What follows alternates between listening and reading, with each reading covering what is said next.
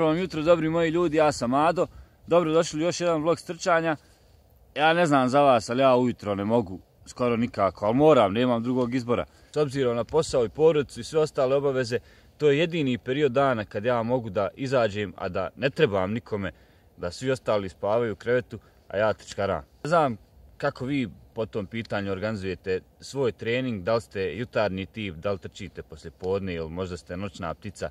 Ono što znam je da nauka kaže da smo ujutro najpodložniji povredama, da su nam mišići najkrući, da je tad tijelo, odnosno tjelesna temperatura na svom najnižijem nivou i da to nikako nije dobro za trčanje. Posebno ako se ne zagrijete kako treba. I to kad pogledate, znači ne valja trčati ujutro, a šta da se radi kad morate da trčite ujutro jer nemate drugog izbora. Pa da vidimo te neke pozitivne strane. Pozitivne strane su te da ujutro, kao što vidite, nema gužve na stazi. Iako ova kamera to ne može prikazati, sunce se sad pomolilo iza onih oblaka, pa je prelijepo. Druga stvar je, opet se osvrćemo na nauku i na neke tamo naučnike i istraživače koji se bave time, šta ja znam.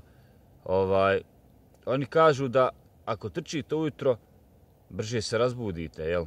I kaže, cijeli dan imate puno energije, puno se lakše fokusirate i na kraj krajeva kad završite s poslom, završili ste i sa svim ostalim možete da se posvetite nekim drugim prijatnijim radnjama, znajući da ste pored posla već prije odradili taj svoj trening i znate da vas ne čeka 20 km patnje po brdu ili po asfaltu.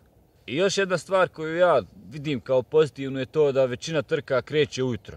Tako da, ako ste se već navikli da ustajete rano, da trčite rano, tako vam ni trka u radnim jutarnjim satima neće biti problem.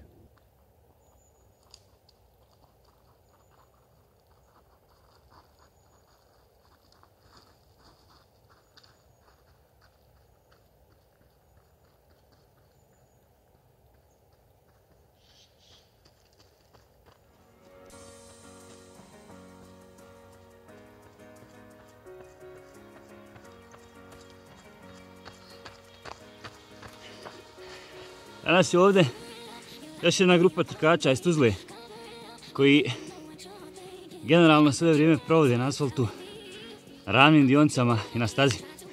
A s druge su strane brda, tamo na Rudnama. Ne znaju još za ovo mjesto jer im ga nisam pokazao. Idemo da vidimo šta radi, kako su, dokle su. Evi, pozdravim.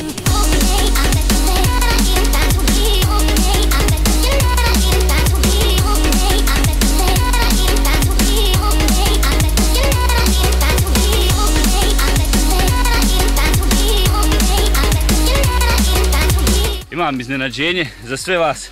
Specijalni gost. Jeste specijalni gost, nazvala me prije par minuta, tako da sam morao prekinuti ovu montažu kadrova sa trela na Rudinama. Anela je jučer trčala, skakala s trail trku na koliko bilo 46 km i naravno opet završila na podijumu. Bila je druga ovaj put, opet je Kavazović uzela mjer. Jebi ga, šura je bolje, definitivno. Svaka je čast, čestitam još jednom. Ali naša Anela je šampion. Anela je prije par sedmica istrčala i berlinski maraton.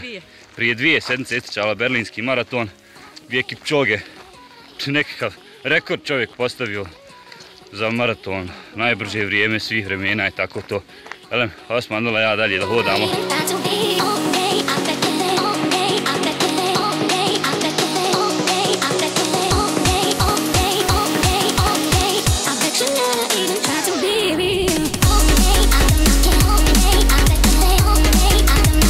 Kad je Anela već tu da iskoristim priliku. Anela, ja danas svojim, odnosno našim gledalcima, pričam o tome kako je trčati ujutro, u odnosu na to trčanje poslijepodne ili navečer.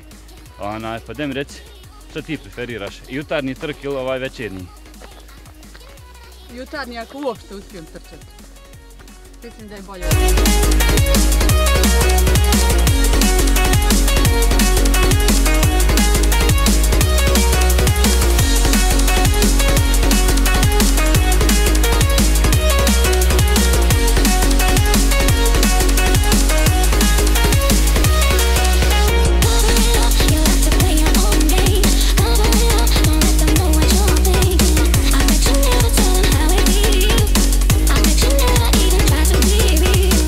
Ovdje ekipa, vidjeli ste i nekoliko, kasnije ćemo ih pitati pojedinačno sve što oni misle o ovom trčanju jutarnjem ili ovom popodnevnom ili noćnom. A pošto nam je Mirza ovdje.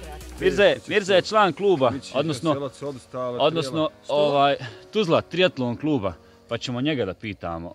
Mirza, trening ujutro, poslijepodne ili navečer? Znači, najbolji je jutarnji trening. To se zove, kako je, Zorimir Budiša, ja? Vidimo se. Ćao. Znači, grupa koju ste vidjeli, to su članovi ARK rekreativci Tuzla, znači rekreativnog kluba trkača iz Tuzle, i članovi Tuzla triatlon kluba, njih ima znači pomiješano. Međutim, većinom oni svoje treninge rade na cesti, na ravnom, na stadionu. Danas su došli na Rudne, malo da ide kako je to kad ima uspona. A nisam uspio sve da ih pohvatam jer ne trče svi istim tempom, a trče na kružnoj stazi neka 2,3 km je dužina.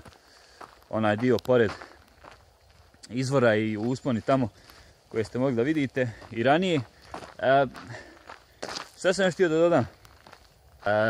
Ima znači sve svojih mana i prednosti trčanje, recimo navečer od 5 do 7 kažu da je, znači taj period od 5 do 7 sati je po stručnim analizama idealni, odnosno optimalan period za trening. Sve poslije toga znači uzrokuje da vi sve kasnije, odnosno sve teže i teže zaspite. A na kraju krajeva trenirajte kad možete, kad nađete vremena, kad se organizujete, kad vama najviše godi. Samo se čuvajte povrijeda, budite mi zdravi, sretni, veseli, spretni, uzbrdo brzi i sve ostalo. Ako vam se svidio ovaj video, kliknite tu negdje taj like, kliknite dole to da se pretplatite ili subscribe-ate na kanal. Možete kliknuti to zvono tu da svaki put kad ja objavim neki video vama dođe obavijest da je video objavljen, da možete da ga pogledate. Mi se vidimo uskoro. To je to za danas. Ćao!